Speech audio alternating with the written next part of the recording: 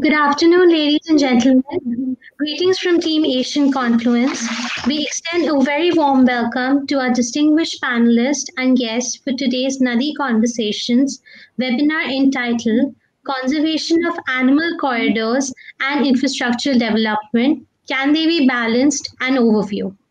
Asian Confluence is a think tank institution headquartered in Shillong, Meghalaya, in the northeast India that works through research, training, advocacy, and exchange programs towards creating better understanding of the Eastern South Asian region in the larger framework of the Indo Pacific region as a confluence of ideas and geographies. Our vision is for a stable and prosperous Asia where ecology is honored, diversity is celebrated, prosperity is shared, sovereignty is respected, and boundaries become connectors. Nadi Conversations is our ongoing initiatives, which includes a series of webinars and lectures on the common theme to highlight the narrative of a celebration of the common riverine and civilizational heritage of the nations and the people in the Ganga Brahmaputra Meghna basin. Wildlife corridors have been used by various species to migrate, breed, and feed since ages. These are increasingly becoming relevant as essential tools for wildlife conservation. The mapping of them in the past few years have been done to understand the pattern and area of passage from which they pass so that they can be protected for their safety. However, relentless development and degradation has led to division of the habitat, thereby affecting the corridors and the biodiversity of the region.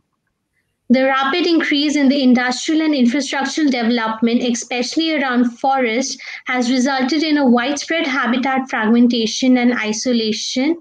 And added to this is the growing development around the protected areas and the altered boundaries having worsened the situation. Our distinguished guests for this afternoon, ladies and gentlemen, are Dr. Sandeep Tiwari from the Wildlife Trust of India and Mr. Shumitra Dasgupta from the Ministry of Environment, Forest and Climate Change. Dr. Sandeep Kumar Tiwari is a wildlife biologist and a conservationist working on wildlife research and conservation for over 25 years. He is the deputy director of the WTI and currently works as a program manager at the International Union for Conservation of Nature, the Species Survival Commission for Asian Elephant Specialist Group. He has headed the team for ground truthing and securing the elephant corridors all over India for 16 years. His areas include mapping of wildlife corridors, human elephant conflict mitigation, wildlife policy, linear infrastructure, and habitat restoration. Along with that, he is also the member of the IUCN SSC World Commission on Protected Areas, the IUCN WCPA Connectivity Conservation Network, the Protected Landscapes Seascapes Network, the SSC Biodiversity, and the Protected Areas Network. Welcome, sir. Mr. Shumitra Dasgupta formerly was the officer in the West Bengal cadre and is currently serving as the Additional Director General of Wildlife in the Ministry of Environment, Forest and Climate Change, Government of India. He has also held the post of the Additional Chief Conservator of Forest in West Bengal and the Inspector General of Forest and Wildlife, Government of India. With more than 32 years of experience as a forester and wildlife manager in Government of India, Mr. Dasgupta has proven to be an outstanding proficiency in policy-related matters relating to forest, wildlife, biodiversity conservation in the country, along with excellent leadership and managerial skills. His areas of expertise are forest and wildlife management, international conventions related to wildlife conservation, protected areas management, which includes tiger reserves, wildlife conservation policy, and laws. Today, our Executive Director, Mr. Sabyasachi Datta, would be joining us this afternoon as the moderator for this webinar. We welcome you, sir. Thank you. Thank you, Adri. Thank you, and a warm welcome to Mr. Dasgupta from the Ministry of Forests and Dr. Tiwari for this conversation. Thank you for sparing your time. We felt that this was a conversation which was very timely in the context of what's happening, the focus on the development of India, especially with our immediate neighbors in the eastern South Asian region. Being Asian confluence, we are headquartered in Shillong in the northeastern region. And as you know that we have, the northeastern region has borders with many of our neighboring countries, Myanmar, Bangladesh, Bhutan, Nepal. Mr. Dasgupta has served in Buxa Tiger Reserve, I see, and I have had the opportunity to spend quite some time there. And I was just talking to Dr. Tiwari about his work in the Garo Hills. So on that note, maybe I can open this discussion with a question to both of you. It is that as activists, as policymakers, where do you see the balance of the wildlife protection at our border regions, especially when we have transboundary borders, two nations, vis-a-vis the focus on creating, more border infrastructure, more trade, more amount of developmental infrastructure at the borders. A lot of bridges are coming up, a lot of roads are coming up. We are talking about border economic zones. There's a lot of talk about inland waterways, transboundary being developed. So against, in the backdrop of that, where do you see the conservation of biodiversity, and especially the animal corridors, which have naturally been there for centuries, coming up? So I'd like to maybe start with Mr. Dasgupta, your views, both from your experience in the past and as you see it in your current work in the ministry. Yeah, am I audible? Yes, you are. Yes, there's some background noise, sir, but I think if that's okay. Yes, I have some officers in my sitting area, so I've told them that I will be away for about 20 minutes, okay? Okay. So I thank you for having me in the show.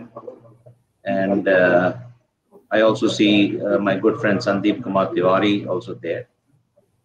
And yes, this is a very important subject that you have flagged today for discussion. And I would like to, to start the subject. It's a very contentious issue that we discuss these days, development versus conservation.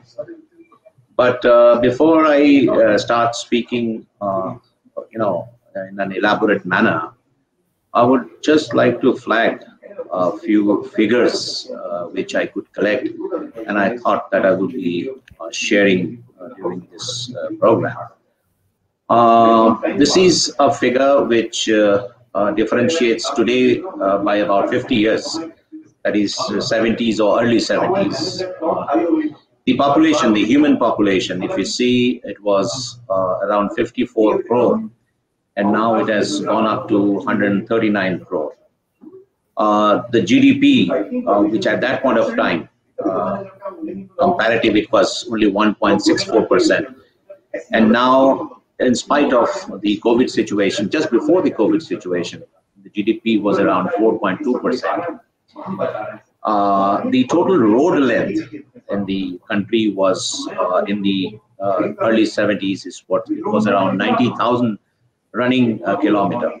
And now the last figure that we could find, it's nearly 50 lakh running kilometer. The length of national highways have also, increased 6 times from 20 odd 1,000 kilometer to 120,000 kilometer. The per capita income, which was around 7,500, has also increased substantially by rather to rupees 92,000 crores. And we also know some of the earlier we used to know only 4 mega cities as metros: Mumbai, Kolkata, Delhi, and Chennai. But now you have to count so many other cities along with these 4 metros like Bangalore, Ahmedabad, Pune, Hyderabad. You name, you will have a number of such cities. So this is a scenario which certainly speaks of development which is happening at a great pace for the last 50 years. And it has continued to happen. And perhaps the intensity or the momentum it has gathered has increased tremendously in the recent past. Now, when we compare with these hard facts of the development that has happened in the 50 years, now when we compare with the situation of forest, then we will see the forest cover, which was about 19.52% of the geographical area of the country, has also increased, in spite of this kind of development that has taken place, to 21.67% when it was last recorded. That is the forest cover I'm talking about.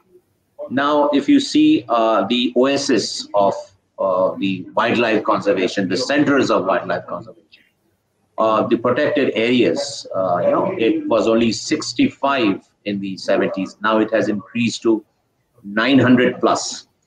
And one more thing that has also happened with the active judiciary in place is that a system called eco-sensitive zone has also been notified. Each national park and sanctuary is now having a periphery, a belt, a buffer, which actually expands the real area of protection by at least by 3%.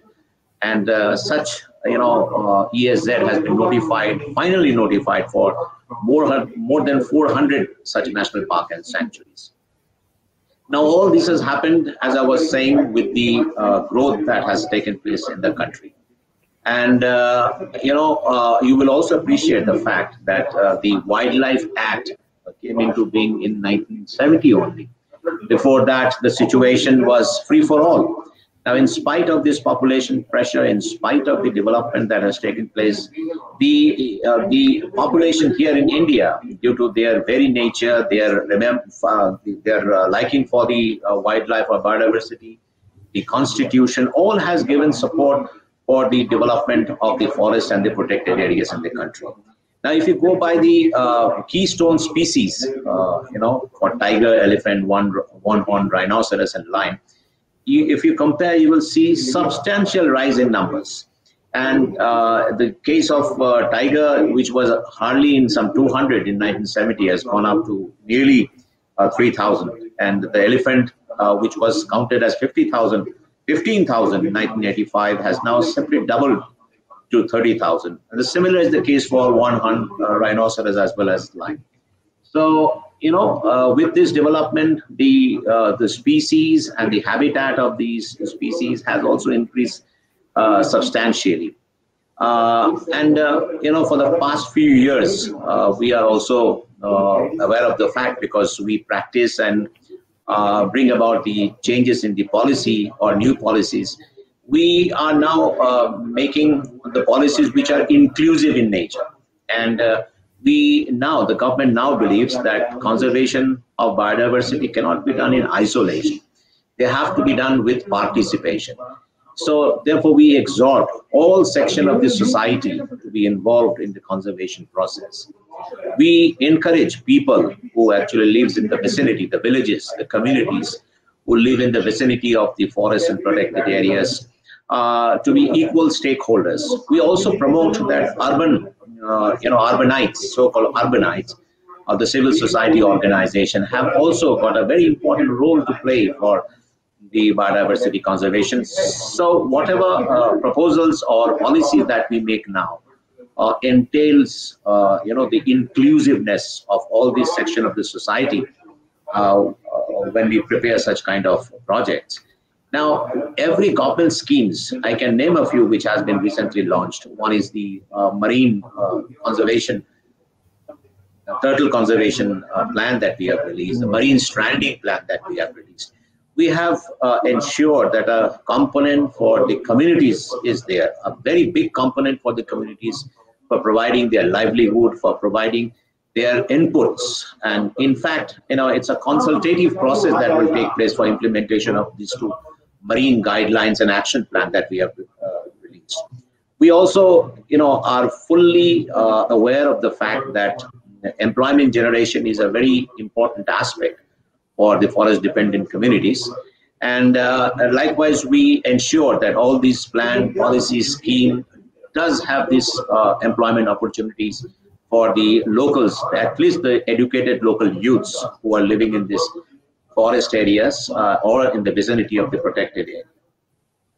Now, while doing that, we also, there are, as we have said, that the number of protected area have increased tremendously. And in order to ensure or to measure the efficacy of this protected area, we have also unleashed a very international standard, global standard management effectiveness evaluation system in place, which actually helps us in determining the roadmap for the health, the actions, or the justifications of the PA for the future. And this is actually enabling us in making a number of policy decisions for the protected area management.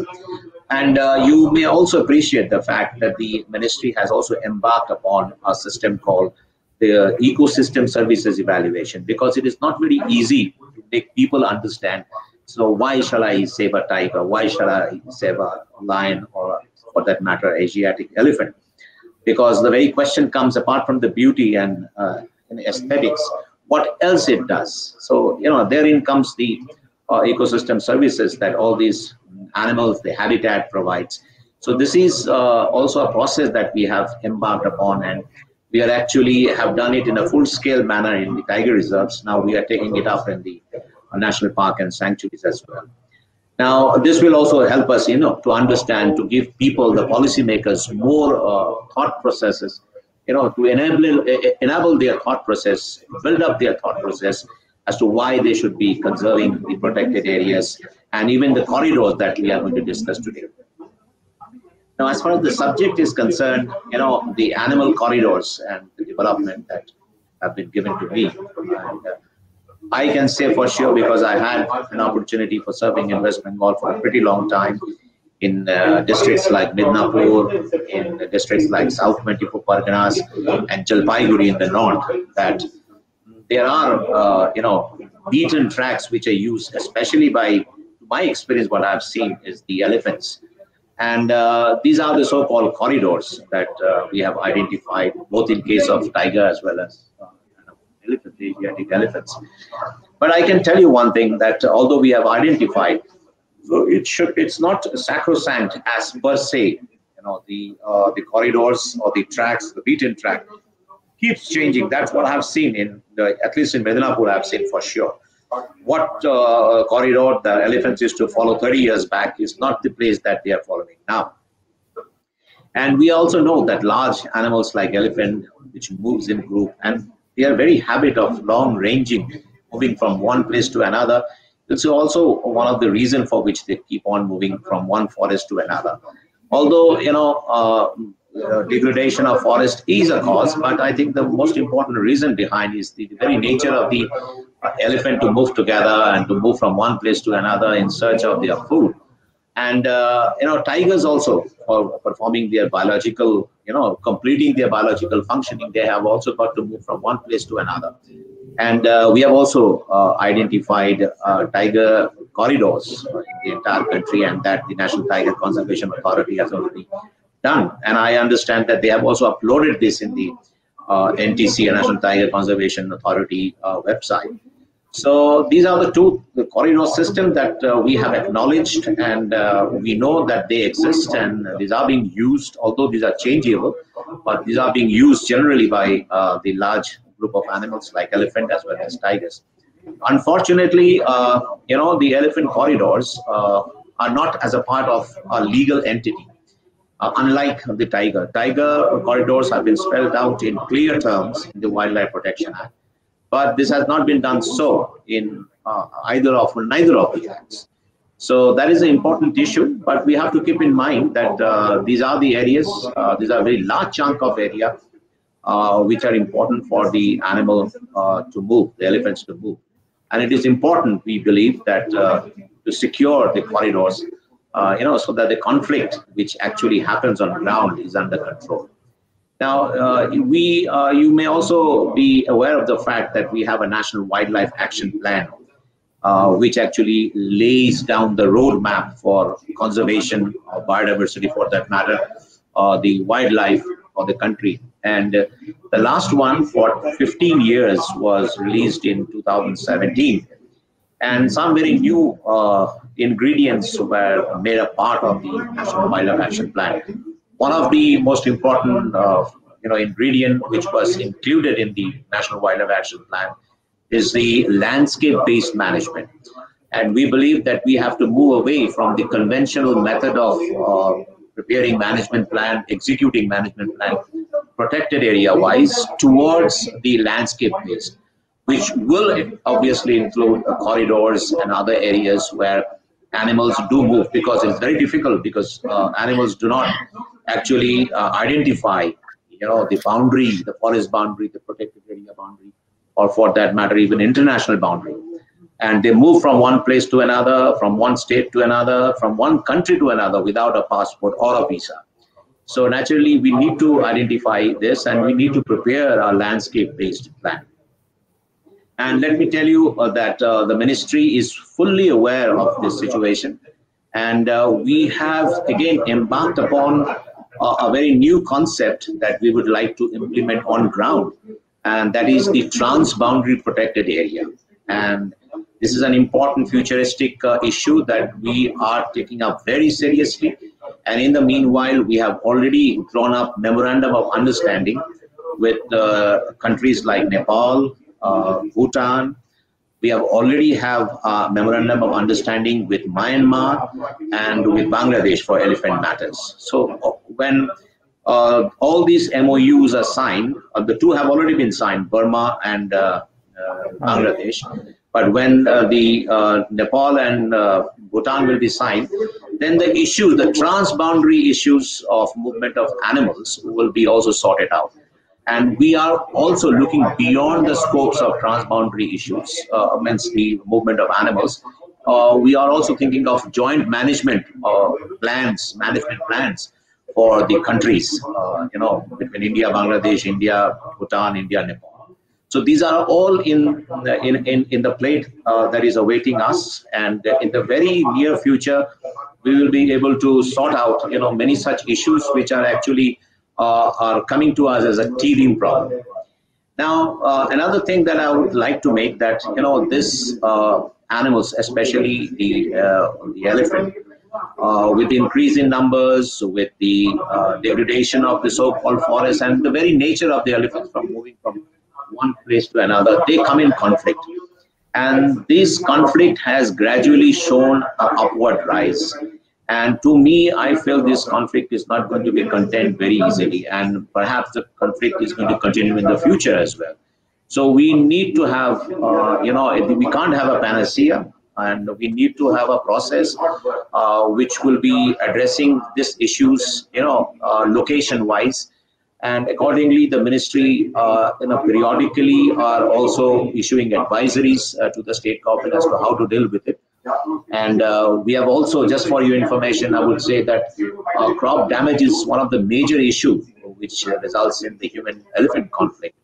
And it's a very important aspect. And the Pradhan Mantri Gramin Fasal Bima Yojana has recently been included as an add-on policy for elephant, for crop damage in the states. So that's going to help the state in a large manner for containing the human-wildlife conflict, which is arising out of the crop damage. Now, we are also going to take up, we must have heard about the CAMPA fund, and we are also going to take up large-scale augmentation of fuel and fodder within the forest in order to enrich the forestry situation so that the elephants and the other animals can be kept inside the forest. They've also increased the compensation package for the human wildlife conflict that has been done in 2018. We are also thinking of enhancing such kind of package in the future. But in spite of all this, we are aware of the fact that the conflict is becoming very acute in case of elephants. And I'm sure that you are knowing that, there are about 100, if you go by the average of the last 10 years, there will be about 100 elephants which die every year out of such kind of conflict, maybe due to the train hit, maybe the sagging of electric line. Many, very few cases, there may be cases of retaliatory killing. But at the same point of time, we have also noticed that about 500 human beings are also dying every day, every year for the elephants. So it's an alarming situation, and we need to actually look into it more seriously in order to find a solution to it. Although solution appears to be, very, should I say, very critical. But in spite of that, we have to keep trying so that the conflict level can be brought down and some sort of mitigation measures are put in place. So one of the most important things that I wanted to flag today for today's discussion was the linear infrastructure policy. All said and done, we need to, the country is growing and we need to have the development also in place. So the ministry actually had launched eco-friendly measures to mitigate impacts of linear infrastructure of wildlife, and they released it in the year 2017 or 18 for that matter. And this was done with a purpose to help in better designing of linear infrastructure in the country, and that would not only help the safe passage of wildlife, but also will be a step ahead towards the green development, which we speak about nowadays. Now, accordingly, all the so-called clearances that are provided by the ministry, especially from the wildlife side, we ensure that the animal passage plan are in place. This is for the terrestrial species. For birds, we are also ensuring that bird reflectors are in place. We have also requested and also getting done undergrounding of certain level of cables so that the transmission line does not become a cause of damage for the wild animals. Now, initially there were a lot of, should I say, reluctance in the acceptance of such a plan, because this plans obviously developing the underpasses, overpasses, entails a lot of expenditure, and it's not very easy for, say, a 100 crore project to be enhanced to 150 crore due to the animal passage plan. But I can assure you, with the interventions of the present dispensation, it has now become a more or less a system that everybody has accepted that animal passage plan, bird reflectors, undergrounding of cables will be accepted by all and sundry. I'm just giving an example, a few examples that have been set or that have been allowed to be done in the past, in the recent 2-3 years, was, the implementation. One of them was in the implementation of the world's longest and India's first dedicated underpass for wildlife in National Highway number 7, which passes through Kanha Bench corridor. And this particular, the underpass has shown pictures, 468 pictures of 15 species during the 90 days of study, which was conducted by Wildlife Institute of India for monitoring of animal movement, including tiger. And similarly, construction of underpass of a length of 3.94 kilometers for safe passage of wild animals in upcoming road project under the Bharatmala Pariyojana, passing through the ESZ of Ranthambore Tiger Reserve, have also been approved.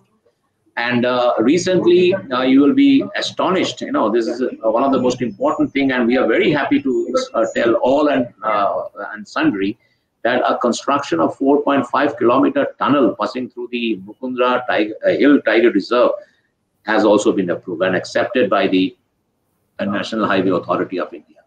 And similarly, Delhi, Saharanpur, Dehradun Economic Corridor also aims, which actually aims to reduce the travel time between Delhi and Dehradun by a substantial number of hours, as also proposed for underpasses and overbridges. And the entire 20-kilometer stretch, which passes through the reserve forest area, 12 kilometer will be as an elevated wildlife corridor. So these are all happening. And we can tell you for sure that, India does believe in conservation of wildlife, and especially the migratory species. And you may recall during the last year, we actually held the Conference of Party for the Convention on Migratory Species, and number of issues were discussed, and India's species conservation efforts were all appreciated. But the most important thing that came out of that meeting was the linear infrastructure policy that India has started practicing, and now it has been being shown as an example to the international community, especially to the developing countries like India, where development as well as the conservation has to go hand in hand. So, these have been picked up very well by the international community, and they are all in praise for this kind of policy where we have, on the one hand, development, and the other hand, conservation going together. Now, if I am to draw inference of whatever I've said and whatever I mean to say, I would say that wildlife conservation is for the mankind. We need to have for us to exist, the human being to exist, as well as the development which should happen is also for the mankind. And especially because we are from a privileged strata of society, we live in cities, we live in urban areas, we are privy to a number of fruits of economic development. We have roads, we have other infrastructures, we have hospitals, we have power supply. But the same is not applicable for all the people who are living in the rural areas. And they are no lesser mortal as far as the economic benefit, the fruits of economic benefits which are to be given. So, we have to think about them as well. So we need to have the infrastructure in place which will help the rural population, to get mainstream into the Indian economic development, and also to gain the fruits of development. And you must all appreciate that this is an aspirational India. This is an India who aspires to be a superpower, who aspires to be a big economy. So that aspirational India should not be limited to the urban India only. It should be for the entire country. And just like urban areas, semi-urban areas, the village and rural areas must also grow together along with the country. So what I feel at the end of the day is that development is necessary, is absolute necessary for India to grow, for all the entire population, 1.33 billion population, to actually eke out the best fruits of development.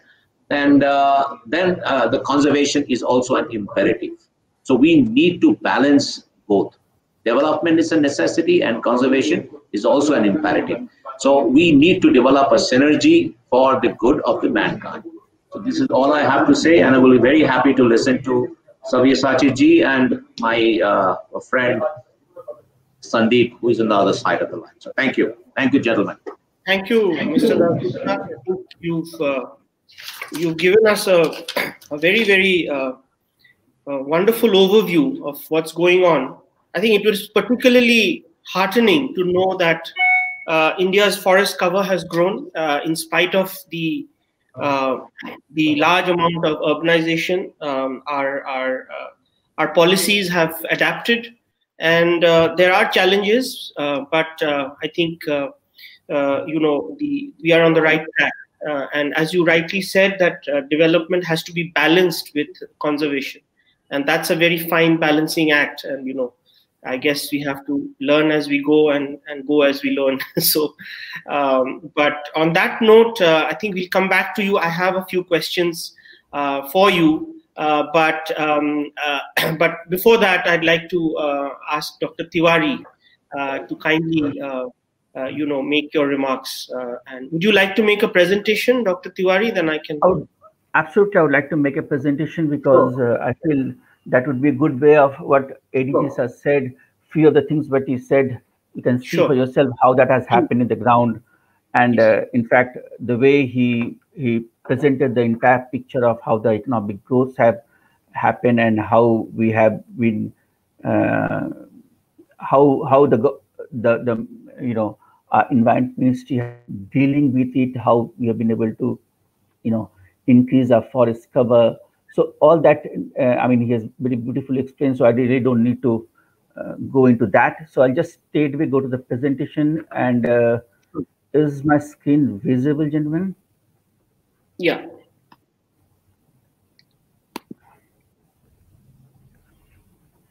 So can you see the presentation now?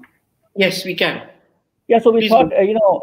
yeah. So thought is, as the ADG sir said, is very critical that on one hand we are aspiring to have an aspirational GDP growth of 9 to 10% or maybe a 5 trillion economy, but also the challenge of economic development on one hand, but how do we balance it with the wildlife concerns? So I thought let me try and explain that a bit vis-a-vis giving elephant as a focal species and see how we have been farming it in India and our neighboring countries. Just a snapshot that these elephants in Asia are found in 13 countries in Southeast and South Asia. And if you can see for yourself, India has the largest population of about 30,000 odd, sharing its population with Nepal, Bhutan, Bangladesh, and Myanmar. And also, Asia has about 15,000 odd captive elephants. Now, the major concern which Edisa has highlighted has been with increasing human population, with increasing developmental need and aspiration, the entire pressure has been on the forest and the habitat, which and that's not only in India but throughout Asia and other wildlife areas that you look at. Habitat loss and fragmentation and degradation has been one of the major causes of wildlife concerns across Asia and the globe. And with the increased pressure on the forest and the fragmentation, there has been increase in the wildlife conflict. Just looking vis-a-vis elephants, the other pressures have been the poaching and illegal trade, largely in the Southeast Asia, and extirpation of small population of countries like Vietnam, which had about 1,500 odd elephants, to now as low as 100 elephants, or Cambodia, or Sabah, Malaysia. But I'm today going to talk only on the habitat loss, human-elephant conflict, and the factors that has been responsible for that. And if you look at most of the wildlife areas, especially elephant areas across this range of countries, these are also the areas that has high human population, uh, which is increasing at rate of about 0.5 to 1.5% every year. And a study has been done way back in 2003 by Peter Limburg and his team, which shows that out of about 500,000 square kilometer of area available for elephants, only 50 to 51% of the area can be considered as wild enough that can support elephants, what we call as wild lands in this thing. And the rest, all 50%, are all small chunk of forests which form part of the habitat, but practically speaking, only 50% of them are large enough to hold the Asian elephant population. And out of those 50%, less than 16% of them are legally protected. So you see that these elephants, all the other wildlife have been, squeezed to stay in such pocketed forests surrounded by humanity all around. And what has been the consequence? As Eddie just said, human deaths have, increased over the years. Throughout Asia, about 600 to 650 human deaths are reported every year just because of elephants. Then there are deaths due to leopard attacks, snake kill, bites, or tiger attack, or many other animal attack. And a large chunk of this human death to elephants have been in India, about 450 to 500 odd elephant human death every year.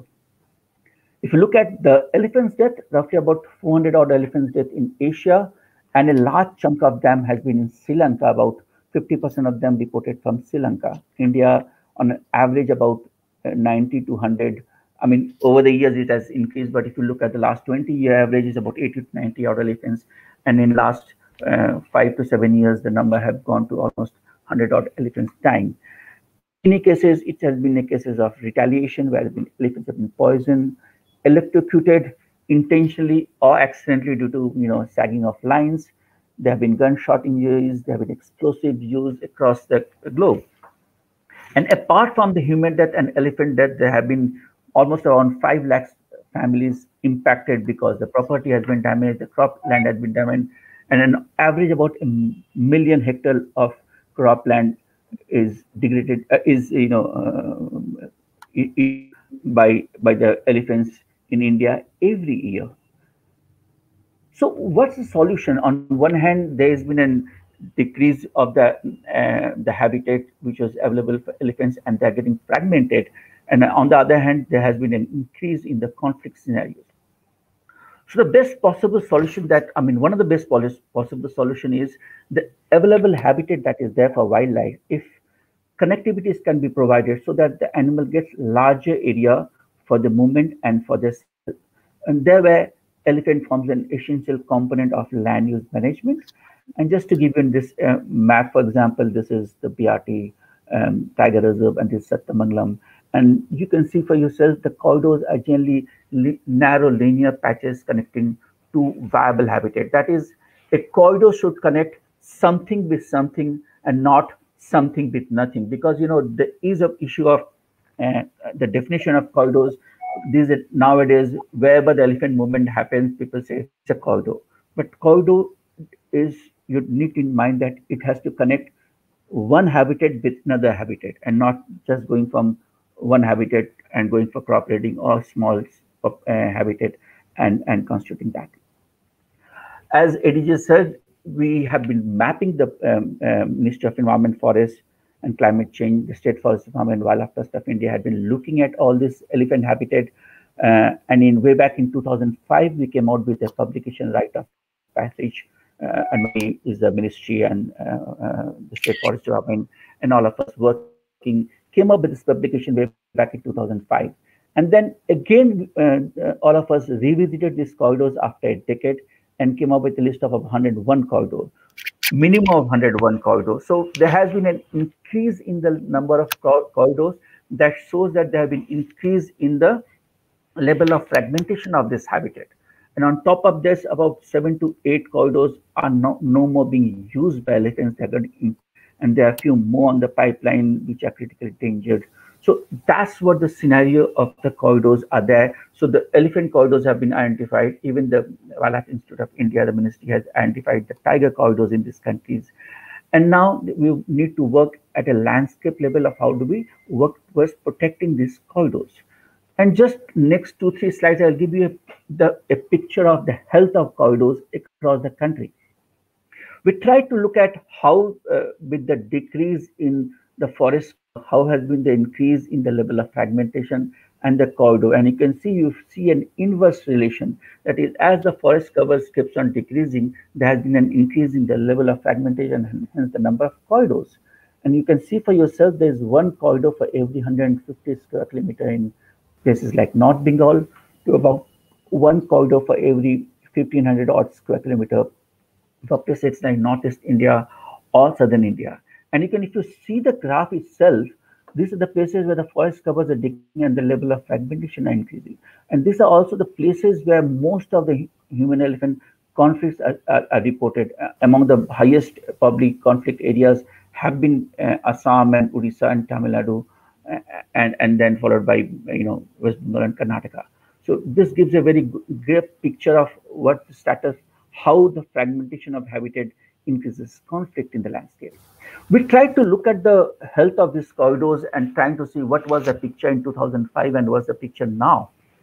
What we found that these corridors have become more longer and less wider. That shows the pressure that is there on the habitat and these connectivities and the level of fragmentation that is happening. So the corridors are becoming longer and becoming less wider. We also try to look at the human settlements, and you can see only 1/5 of the corridor identified are free of settlements. So there are human settlements varying in number in each of these remaining corridors. This has almost 1/3 of the corridors have some sort of encroachments happening. Almost 2/3 of the corridors have agricultural land, a part of them passes to agricultural land. 12% of the corridors have mining and boulder. So when I'm putting all these things, it gives you an idea of that the level of difficulties that the managers working in the field, whether the state forest department or the ministry or the conservation officer working, the level of difficulty all of them faces to secure and protect these corridors because of the diverse land use in these corridors. And as Sir said, with, without the legal protection to these corridors, this work becomes more difficult. And on top of this, you also have linear infrastructures. And what we saw was almost two-thirds of the corridors has state highways or national highways passing through them. Almost one-fourth of the corridor had a railway line passing through them. And almost 11% of the corridors had irrigation canal passing through them. And especially with the cementing of the irrigation canal, I mean, earlier it was surface. Now later on, this have been both the surfaces have been segmented, and that creates further impediment to the movement of animal. And the result you can see for yourself. Since 1987, the country has lost about 327 elephants till date, just been knocked down by the moving trains. And on the right hand side, you can see the statistics of where this all were happening. The irrigation canal, some of them remarkable, like Rengali Canal in the northern Odisha landscape, or the Subarnarekha Canal in the South Bengal, Jharkhand, and Odisha landscape, where earlier when this so canals were made, they were with mud surface. The animals were negotiating, accessing water, moving. But with the cementing of these surfaces, this has become a major impediment.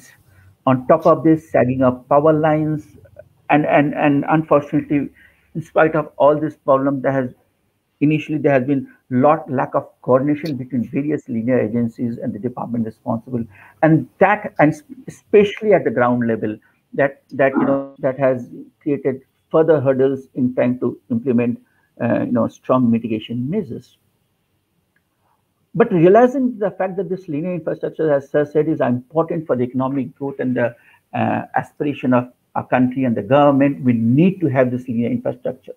But the challenge and what we are today discussing is how do we balance and harmonize the economic development or the growth that we are talking about and the environmental concerns that we have.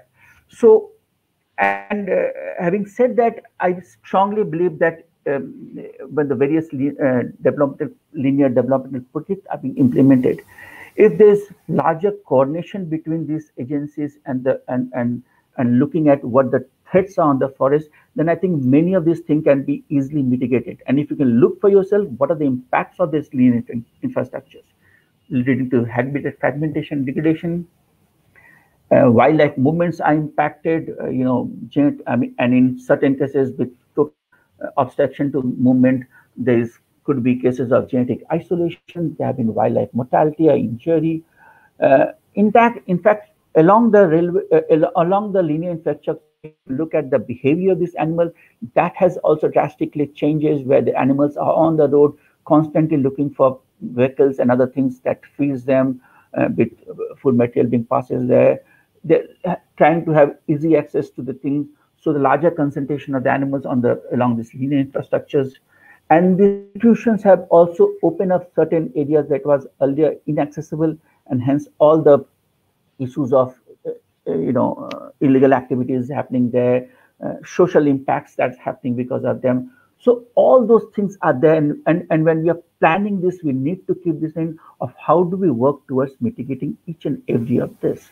So we need to strike a balance, and when we are creating this infrastructure, we're just not looking at the small section that's happening, but as Sir said, we need to look at the landscape planning and seeing that when a linear infrastructures are being planned, how it impacts the biodiversity, how it impacts the ecological services that is rendered by that landscape, and how do we prevent them. And they are, as Sir said, the government of India is coming up with robust policies and guidelines of how do we try and prevent them, check them, and ensure a mechanism that we have linear infrastructure, but we have linear infrastructure keeping in mind the robust passage plan in these areas, and trying to see if you can avoid having this linear infrastructure in certain critical areas, forest or connectivity, trying to see if this could be realigned, even if it means building some extra kilometers, And if nothing happens, how do we work towards preparing and mitigation plan so there is minimum impact on the animal over the overall biodiversity of this area?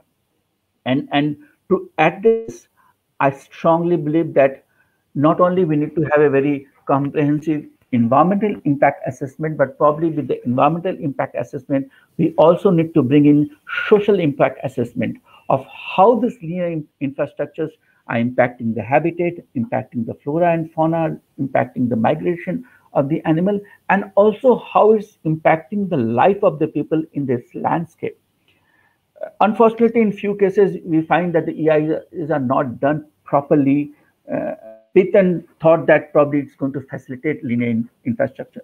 But I strongly believe that probably with a stronger EIA assessment, you are better placed to understand what the threat could be because of the linear infrastructures, and you are better placed to plan the mitigation measure, whether it's realigning them or preparing a mitigation plan. And once you understand what the thing, then I think is rather than rushing to implement, it's very important to spend time in your drawing board, talking to the plant ecologists, the foresters, the biologists, land planners, and trying to see how do we design this entire thing in a way that there is a minimum impact on the thing.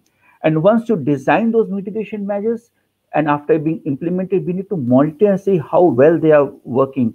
Are the animals adapting to this? If it is working well, how do we scale up?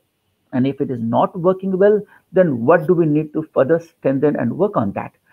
And there have been really good examples in India and in Asia where such smart infrastructures are being built, which has really helped the entire wildlife movement in there and has minimized the impact.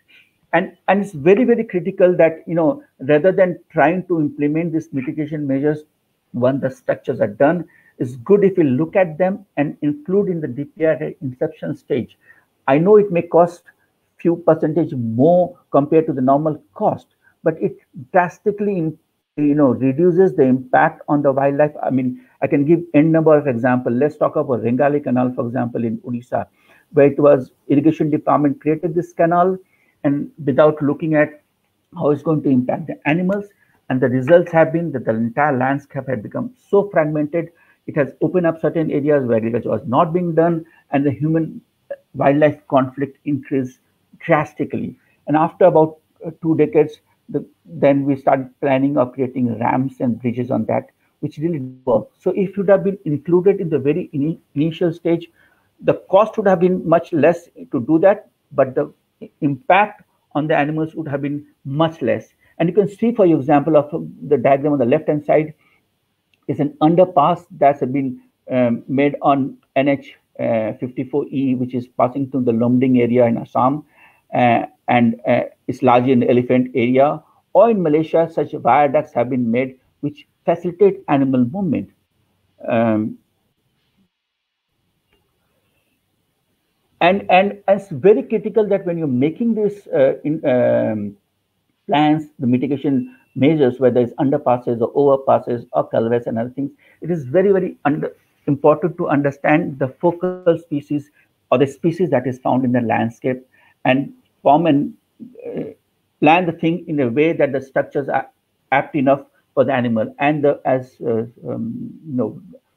with the support from the ministry, the Wildlife Institute of India has drafted the eco-friendly infrastructure guidelines and the design protocols. And you can see for yourself with the change, with the depending on the species found, you design what should be the height and width of those underpasses or the overpasses. And they have given for a wide range of species what should be the design of those underpasses. And I'll give you one or two examples. For example, this you can see is National Highway 152 passing through the Manas National Park, and this is being used by and many other species of animals. Very recently, in the Radaji National Park in the state of Uttarakhand, there are 3 corridors here. One is the Chila Motichur corridor here, the second is the Tinpani corridor here, and one further north is the Kansa Barkot corridor. And through all of them, this National Highway 72 passes through it. Very recently, at the three flyovers for vehicle and underpasses for animals have been made. One is a Chilamati corridor, which is 0.9 kilometer, and this is the flyover that has been made, which passes like this in the forest area. So there are two of them, and the underneath underpasses that has been created. This is reasonably new, only about 2 months old when it got operational. Now the department is trying to put in more vegetation here, and the animals have already started using it. So we need to have such designs in place to facilitate movement. Very recently, 2 weeks back, I was in Karnataka where the Highway 209 is being expanded, and that passes through BRT and Satyamangalam, and it also passes through the two corridors area.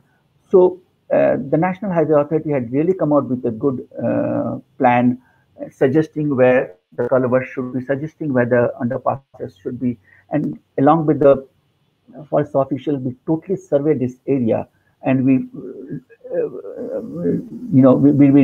redesigned a bit of where the underpasses should be, where the culvert should be coming in, and since they have realigned it through an habitat area where a flyover coming in. So it's basically, how the forest department, how the conservation organization, how the ecologists join hand with the linear agencies and trying to guide them to see that what are the areas where the animals are used, what species of animals are used, and what sort of structures could be built in those places. If those things can be done, then the linear agencies are slowly opening up. They are realizing the fact that they also have responsibility toward maintaining in the ecological balance of the country, but also realizing the fact that in case if they are not taking the concerns in the fact there are litigations happening, there are delays happening and increasing the cost of the projects. So rather than getting into all those issues, if this can be done at the initial stage, then the work becomes more hassle-free, more reasonable and responsible, and both the ecological aspects are taken care of and the developmental needs are built in. I'll give one example before I move in. This is Dalma Wildlife Sanctuary in Jharkhand, and this is the Subarnarekha Canal that passes through it. And see how beautifully after, just few years back, they have created this overpass for elephants and other wildlife. And this is how it looks like. This is the canal passing through, they have inserted, and this whole area is free. So they have made about 100-meter wide overpasses here, and elephants and other species are using it very, efficiently. And that's what is need to be. So you really don't need to bring in rocket science, but look at what's the ecological requirement of that area, what are the animals using, how it's going to impact, and then design it. And as ADGs have said, the Ministry of Environment and Forest has come with a notification that all linear infrastructure passing through PAs or buffer zones or eco-sensitive zones need to have a wildlife passage plan, and that is again a great initiative to ensure that the wildlife connectivities are maintained in this area. Coming to a second aspect of elephants or other wildlife being knocked down by the moving trains, we try to look at why are this happening, and there are four major reasons. One is the landscape attribute of curves and embankments and visibility issues along the track. There's a second issue of speed of the train or elevation tracks, tunneling, the ecological reason on certain season the animal have to cross the track to move to use the other side of the habitat, either to access agricultural land or water bodies or food indexing, or the linear infrastructure passes through, the train line passes through wildlife corridors and migration paths, or at times food waste are dumped near the railway track in the forest, and hence the animals getting attracted towards things. And along with the Indian Railways, the State Forest Department, we have looked at various landscapes, and the red that the orange marks that you can see for yourself. Most of the region, most of the landscape where this elephant mortality are happening due to train hit, the reason remains the same. And I'll just use 2-3 slides to show you how it works.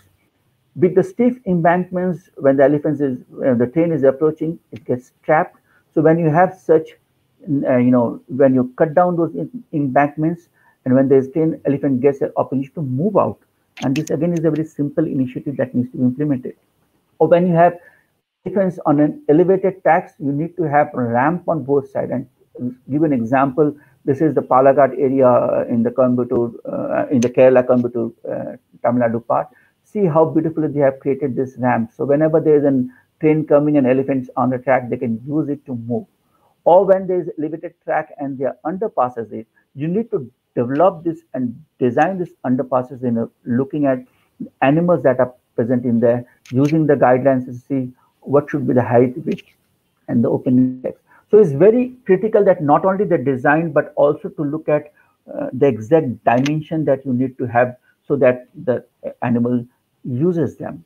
Also probably increasing the visibility of these animals on the curves, cleaning the vegetation so that the animal and the drivers both get a clear vision and sees that. You need to signpost such railway tracks, identifying the important curves, identifying the important accident prone areas.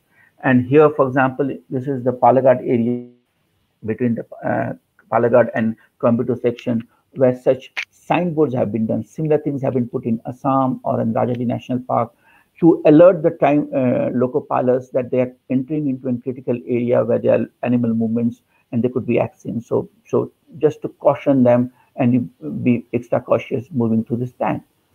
Need to sensitize the local pilots because it's not that they are fixed local pilots going at a track.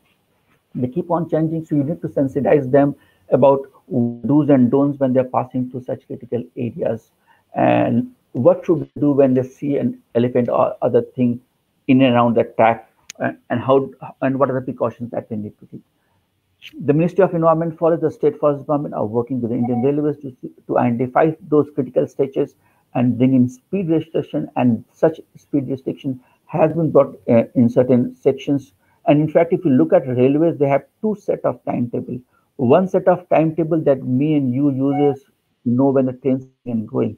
But with the loco pilots and the station master, they have a second set of timetable which says between pole number this to pole number that is an important wildlife area or is an action prone area, and this should be your speed of the train. So it's very critical to sensitize every layer of people responsible while doing that. Uh, at times, there are certain landscape where elephants are using it just to raid crops or not needed. So you fence off certain areas and open up areas which are used for migration, for corridors, for wildlife movement, so that all your initiatives, your whether it's patrolling it, putting in sensors, you can use in this area and fencing of the area. So, for example, old railway tracks have been used in many areas to do that. And this is the oldest one that was been done in Posita, Jharkhand, and it's working really well. And here, this has drastically decreased conflict in the nearby agricultural land and channelizing the elephants to move through dedicated corridors and migration path in those areas. You can't fence off all areas, so there have been certain areas which are critical, high accident prone areas. There, they have been patrolling team working with with members from the railways, with members from the State Forest Department, with few of the conservation organizations who are working there. For example, Wildlife Trust of India has been working in Rajaji or in Palghat area or in Assam, and where they have been jointly patrolling the critical stretches. Then there are certain critical stages where we can bring in science technologies to monitor these areas, and probably using infrared sensors that can be used. The ministry is financing the seismic sensors in Rajaji National Park with Wildlife Institute of India and CSI piloting it and trying to see if this could be used to detect animal and alert the local pilots and the guards and to alert them when there are elephants around, using various cameras to detect animal and alert the thing. So basically, it's a great opportunity for youth working on technology to come up with such plans, collaborate with the ministry and the State Forest Department to see and test these sensors to alert drivers and local pilots across the landscape and probably avoid the accidents. I'll give you one or two examples from a neighboring country. For example, in Bangladesh, they are coming up with a new railway line of 103 kilometers from Chittagong Hills to Kola, and this passes through three wildlife sanctuaries and national parks. So what they have done is, since is the new line coming in, they have looked at the ecological requirement of this area, the wildlife movement in this area, and have come with a plan where they are putting in overpasses and underpasses in high, elephant migration routes and corridors, fencing off certain section of the things. So there is an Asian Development Bank funded project. So they have hired consultant and have really come out with a good plan in sensor technology to detect animal movement along the things. And if it is really implemented well, so we expect that the rate of accidents in these areas could be much, much less in this area. One more example that I would like to discuss was a railway line that was supposed to pass in Nepal is the East-West railway line, and this is the Parsa Wildlife Sanctuary. This is the Royal Chitwan Park, and in India you have the Valmiki Tiger. So this alignment was designed in a way that it passes to the southern bank of Royal Chitwan Park and Parsa. And if this would have been planned, then the entire connectivity of tiger and elephant population and other wildlife between Parsa, Chitwan to Valmik would have been cut off. And this Royal Chitwan being UNESCO site, so there were concern raised by the various agencies, there were concern raised by the ministry, and later on an alignment was planned, and now an alignment goes north of the Royal Chitwan Park, and this has helped to minimize the impact. So it's basically, how linear agencies, how the conservation organizations, how the people who are concerned with the entire forestry aspect, how can all come together and plan in a way that could minimize the impact of this linear infrastructure. I mean, all of us want to have, economic development. All of us want to have a good infrastructure. But I also strongly believe that if you are able to understand what would be the impact of this linear infrastructure and plan a mitigation measures, then I think we can really come out with such smart infrastructure which can help in the development process, but also drastically minimize its impact on the wildlife, and both ecological aspect and the developmental aspect are looked at. And this is one guidelines, eco-friendly measures to mitigate impact of linear infrastructure on wildlife. This was prepared by the Wildlife Institute of India with support from the Ministry of Environment and Forest, and that's a fabulous guidelines giving real good dimension of what are the things that you should be looking at when you planning linear infrastructure to wildlife areas, what should be the dimension of this area. And similarly, there are a few other guidelines available which could be used to plan linear infrastructures along the wildlife areas. So in a nutshell, what I'm is, if we are able to plan well, undertake a proper assessment of the impact and plan mitigation measures, then I think we can create a win-win situation where the ecological need and the development need can be taken care of. I'll take probably 5-7 more minutes to go and look at the wildlife corridors and the elephant corridors. And as ADG says, the elephant corridors are not legally protected. Forget about the elephant corridors, even the elephant reserves are not legally protected. And it's very important is how do we bring in and accord more legal protection to these corridors. As ADG has said, the tigers corridors have certain level of protection, but unfortunately, the elephant corridors are not. And I believe there have been discussion going on that in probably the next amendment, if this could be brought in. And because of this, with no legal protection of the corridors, with changing in the land use pattern across the country, almost 7 corridors have been impaired. And the second most other problem that you see is most of these corridors are not demarcated in the ground. So you don't know where exactly. I mean, for a researcher, for a conservationist, for planners, they know exactly what it is. But how do we demarcate them in the ground so that each and every people agencies know that these are critical areas that needs to be protected? So it's very important to demarcate these corridors in the corridor, sensitize local through such signages, and also work with the media, because they play a very important role in educating the locals, in educating the developmental agencies, and others involved. Important to incorporate these corridors in the with the conservation plan, in the working plan and the management plan of the territorial or the wildlife protected area. In fact, the TCPs of the tiger area do have a corridor plan, but probably to, as said, since we want to do we should be doing a landscape level planning. So it's not only the protected area, but even the territorial area. They both should talk to each other and plan and see that the corridors securement plans are in place. And also the fact that all the corridors that has been identified, whether the state tiger corridor, the elephant corridors, and others, the state needs to recognize them and notify them that all the stakeholders, whether linear agencies, the mining agencies, the other industries, know that these are the particular areas which are critical and needs to be protected when and taken into concern when they are undertaking any activities in this area, and then probably use the various provisions of the Wildlife Protection Act, the Environment Protection Act, the Tribal Council 6th Schedule Area Act to see how do we protect and secure these corridors. And I'll just share a few examples of how the corridors have been secured across the landscape. Wildlife Trust of India works with the Ministry of Environment and Forest, with Project Elephant, the State Forest Department, and others to protect and secure these corridors. And over last 2 decades, while working on this thing, we have devised 4 broad strategies. One strategy is certain corridors where the lands are available, people are ready to give up the lands, we purchase the land in this area. In case if they are human beings and if they voluntarily agree to move out because of the high conflict, we ensure to provide right packages and plans to ensure that they move out voluntarily and lead a good life at an alternate place.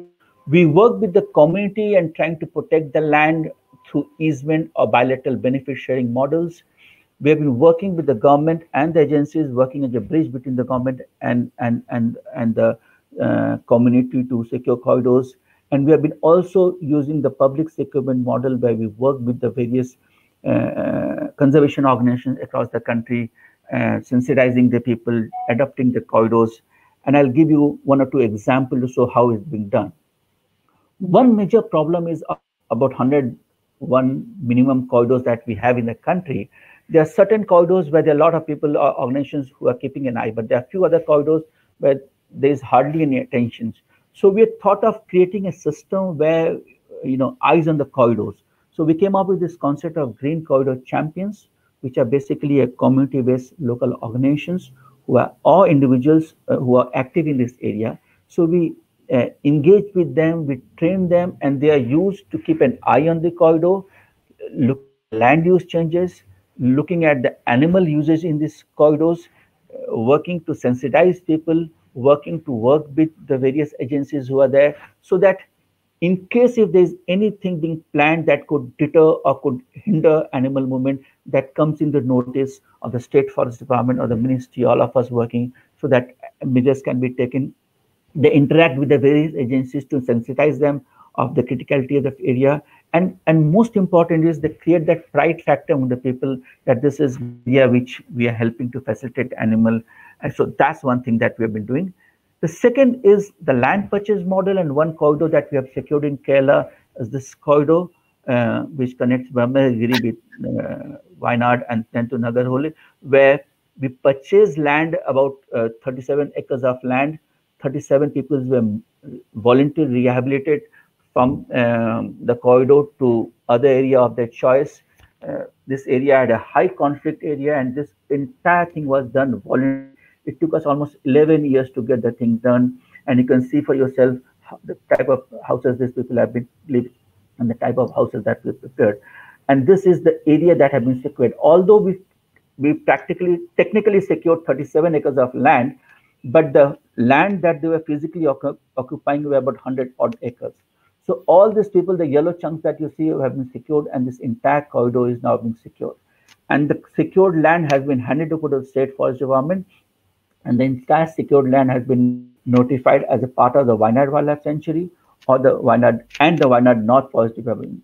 And last year we came out with a report which the ADG sir very kindly released it on the World Elephant Day.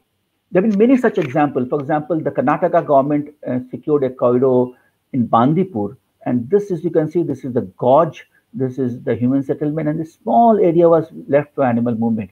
And with support from the Project Elephant Ministry of Environment, Forest and Climate Change, the Karnataka Forest Department secured this land, and now this is being used by elephants very successfully.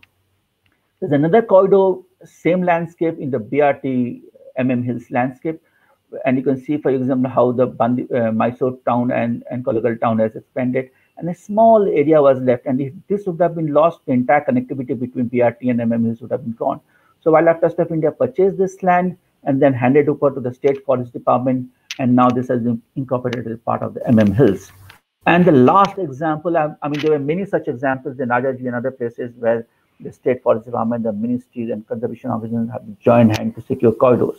This is the last example that I'm giving is in Garo Hills, Meghalaya, where we are working to secure corridors, but then we realized that it's not only the corridors, but we need to bring the community land, almost 90% of the land being owned by the community. We thought, how do we work on a system to provide connectivity between Balfakram and Nokrek National Park? And we know this whole area as the Garo Green Spine. So for last 2 decades, we have been working with the State Forest Department, the Garo Hills Autonomous District Council being a 6th scheduled area, and about 3,500 hectares of land has been set aside by the community and has been notified as a village reserve forest, which is a level of protection under the Garo Hills District Forest Act 1958. And 2 corridors have been secured. One is this connectivity between Balfakram Siju to Riwak, which is this is the village, and this is the village of forest, the dark green that you can see has been secured. And then the second is between Riwak to Imangri. This entire area of Radagindam has been notified with 475 hectares of area. And now we are working to secure the connectivity between Balfakram and Bagmara, and also trying to see that how do we create a buffer of 2 kilometers in and around Nokrek National Park, and 3,500 hectares have been secured, and we are aiming to secure at least 10,000 hectares so that entire wildlife movement between Nokrek National Park and Balfakram National Park is secured. And that's easy said than done. You know, it involves a lot of discussion with the community, working on the micro plans, helping in them livelihood activities, helping them in education facilities, helping them to ease their life with being located in remote areas, whether it's helping them, you know, improving in commuting, such as like hanging bridges, minimizing slash and burn cultivation and getting into terrace cultivation, or showing, you know, jhum fallow land, which has been declared as village reserve forest for wildlife protection. So in nutshells, these are the small, you know, initiatives that has been undertaken for securing the elephant corridors across the country. But what I have been want to say is, if you look at the overall initiatives, if the linear agencies and the people who have been working for protecting the forest cover, the State Forest Department, the Ministry, the Vision Organization, if we plan well, then probably a large impact of these linear infrastructures can be minimized on wildlife areas, and we can have economic development as well as keeping in the forest and the wildlife connectivity intact. Thank you. Thank you, Dr. Tiwari, for that very, very detailed and excellent presentation. I think it was particularly heartening to note that in Garo Hills, for example, in Meghalaya, which is a 6th schedule area, you've managed to use the existing laws in the 6th schedule in the Garo Hills Autonomous District Council to secure some land. I must flag here that in our experience, sometimes it is great that it has happened in Garo Hills, but in many areas, in 6th schedule areas, it remains a challenge how to secure land, you know, because getting land is a huge deal. Your comments on that, Mr. Dasgupta, that is number one. And number two, I want to draw both your attention to a much broader and futuristic idea that you had laid out. And I think Dr. Tiwari also alluded to this. That is the landscape-based planning approach to how do you secure, to have holistic planning. And Dr. talked about more emphasis on planning. We have EIAs when we have big projects, but if you have that landscape-based approach, probably the EIS would be much more extensive, needs much more study, much more depth and dimension. And that would kind of, I think, make maybe in some cases projects go a bit slower, the mega projects. I would like to go back to Mr. Dasgupta at this point and ask your point of view on where do you see the landscape approach moving forward? How do you see it? At what pace do you see it? Because that seems to be like an imperative coming out. And on a micro question, which is in 6 schedule areas, are you seeing problems, or is it quite smooth sailing in terms of securing land for corridors or for that matter any other purpose related to environmental conservation? Yeah. Am I audible, Sabyasachi? Yes, you are. Okay, yeah. See, having including this land which are beyond the protected area regime is not an easy task, and it's a difficult proposition, and that is why to get the legal teeth to the elephant corridors are becoming difficult, because elephant corridors are not like tiger corridors or for other animals. These are huge area. And I can give you an example of West Bengal, the Mayur Jharna Elephant Reserve. And it entails huge chunk of non-forest area. Maybe 80% of the area is non-forest, the zone of influence. And these are all revenue land and private land and being farmed by, the subsistence farmer. And, to have them within the domain of the process is a very difficult proposition. But, in spite of that, I would say that, the process of landscape-based management is perhaps the way out, or solution to the problems that we are facing now. And that will entail the involvement of not only forest department, but also various other departments who are so-called the stakeholders.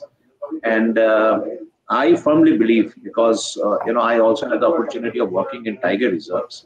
We have that concept of foundation, tiger foundations, which we are propagating for national park and sanctuaries. Also, we're finding this in the upcoming ecotourism guideline as well, empowering the local population through these foundations. Now, while constituting and working for these foundations, we had to have the other stakeholder departments, means the panchayat and the rural development, the roadways, and so on and so forth. They have all got to come together. And the plan itself that we used to prepare was holistic. And the contribution came from all these departments, and also, to the people who formed a significant portion of the so-called JFMC force of West Bengal. So in that way, it was successful, but then again, it's limited as far as its extent is concerned. It was limited to Sundarban Tiger Reserve that I saw. But now that to take beyond the Tiger Reserve, beyond, or rather to the Biosphere Reserve, the landscape of that Sundarbans is a difficult proposition. But I feel, this is the only way out, and we need to plan in such a manner so that we take all the stakeholder departments, the people in general, and the panchayat with us in order to move forward.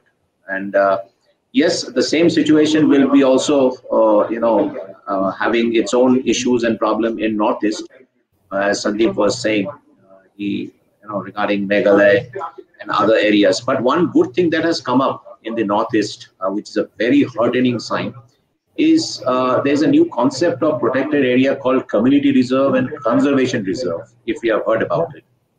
And these are actually the community participated protected area. And, this has come up in a very big manner in the Northeast. And more than half of this kind of protected area, community reserve as well as conservation reserve, are from the northeast. So the signs are very heartening, and because we have laid down the plan for landscape-based management, and obviously we have to have all the stakeholders with us, and in whatever manner, there will be limitations, there will be hills to climb, and we will climb, and we will see how far we can go. And regarding another thing, because most of the time we restrict our discussions within the country, because all the policies, laws, and acts are related with the country. But most of these animals, especially Sandeep was also mentioning about the elephant. Elephant, they don't recognize political boundaries. They move to elephant moves to Bangladesh, they move to Nepal, they move to Bhutan, and I am witness to the onslaught or the ravage that the moving elephant herd had caused in a place called Kurseong in West Bengal due to a construction of a barrier, a fence between India and Nepal by the side of the Mechi River, if I remember correctly. It's tremendous, that has caused a lot of hue and cry on ground in the West Bengal side. So we need to have this landscape-based management with the neighbors also, the neighboring countries as well. We have to come together, and we need to ensure that, the damage is minimum, and both the species survives. The Elephas maximus, if I'm Sandeep, if I'm right, Yes, yes, and the Homo sapiens, they have to exist together. So that's my understanding. Yeah. Yeah, thank you, Mr. Dasgupta. I think that's very, very apt, because, in fact, this conversation is part of what we called the Nadi series.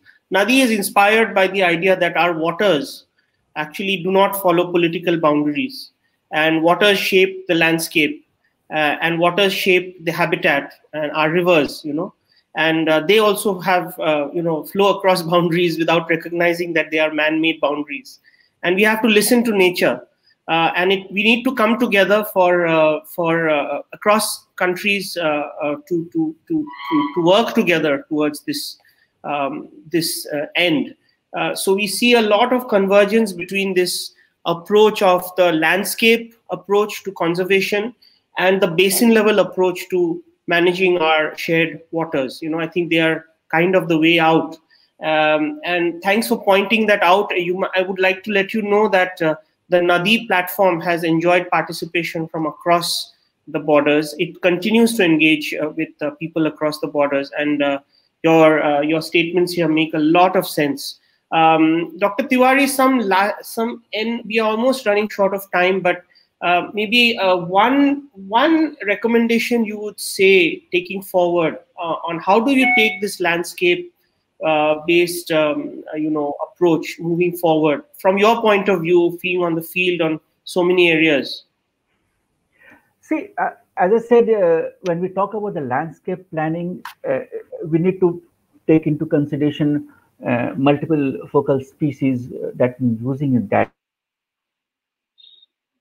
And when we talk about landscape planning, we also need to take about not only the animals that is there, but also the human beings there. So as as ADG has said in the previous conversation, that it's very, very critical that not to work in isolation and not to plan in isolation. So the local communities who have been there, who have been protecting those landscapes for generations, how do we involve them, use the traditional knowledge, involve them in the planning stage from the very initial stage, and then probably do a planning so that it is not a top-down approach on them, but it's a collaborative approach where every strata of the society are involved in the planning process. So there, you develop the ownership of what you are planning and implementing, and that's what in short we've been trying to do in Garo Hills as well.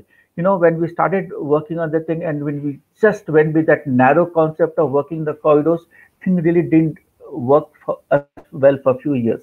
Then when we started looking at the entire landscape, trying to understand what the problem is. For example, you, for example, have been there in Meghalaya for many years.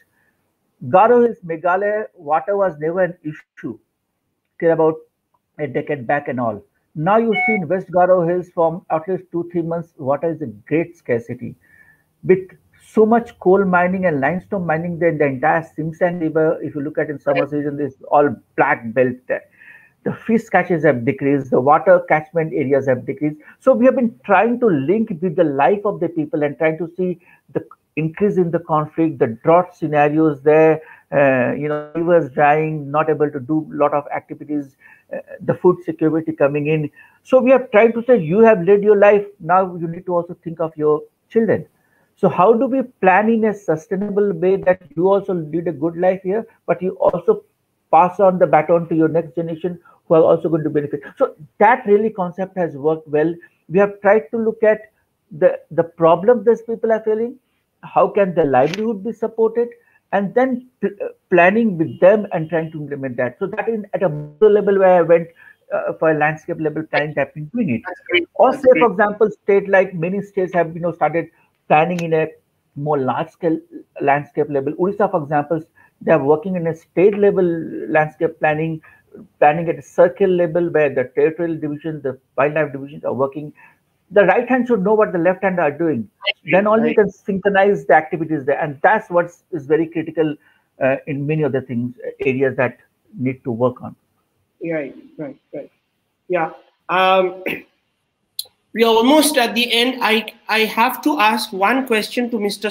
Dasgupta before I go, because I can't help myself not asking you this question, which is that we all recognize there is a need for you highlighted community participation. Dr. Trivedi also highlighted community participation. All that is very important.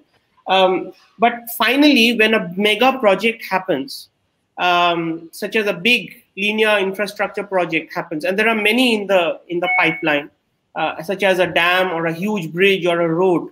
Do you think that we need more time for the EIAs, or do you think we are having adequate planning process as we are now, or do you think it needs much more study and insight as of now, as of today?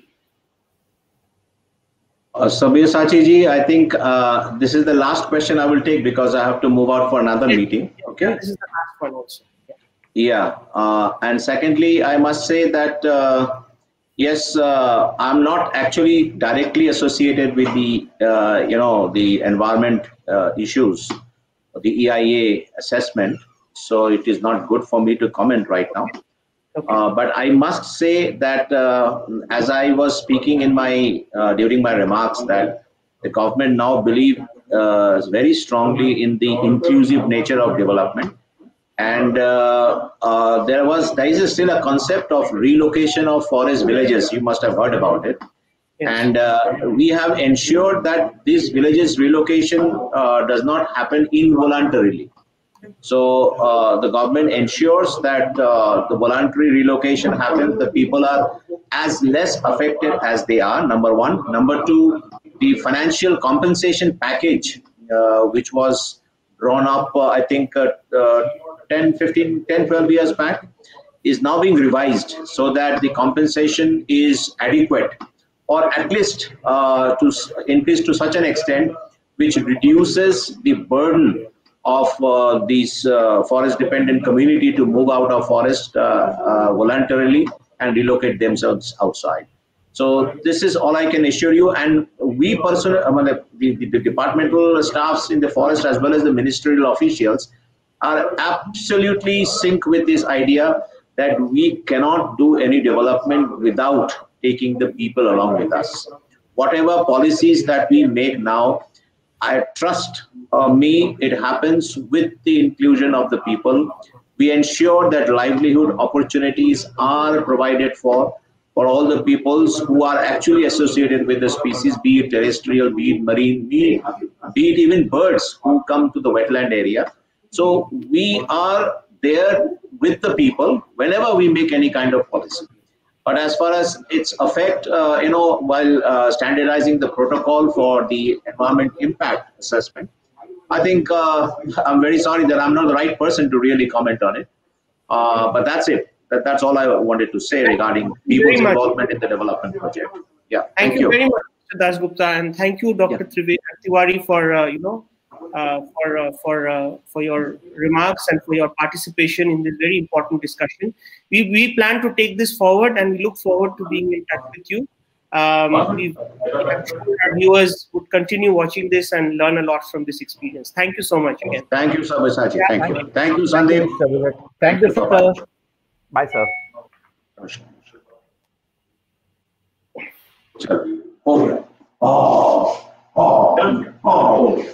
मैं बोल दीजिए last मैं और नहीं लूंगा हाँ बोल अब रहोगे ना यहाँ पे अरे शाबाश you're free हाँ generally avoid आप कोविड से बहुत डरते हैं कोविड से तो बहुत डरते हैं हाँ लास्ट टाइम बोल रहे जब मैं नहीं आऊंगा यहाँ पे बहुत कोविड है अच्छा उसी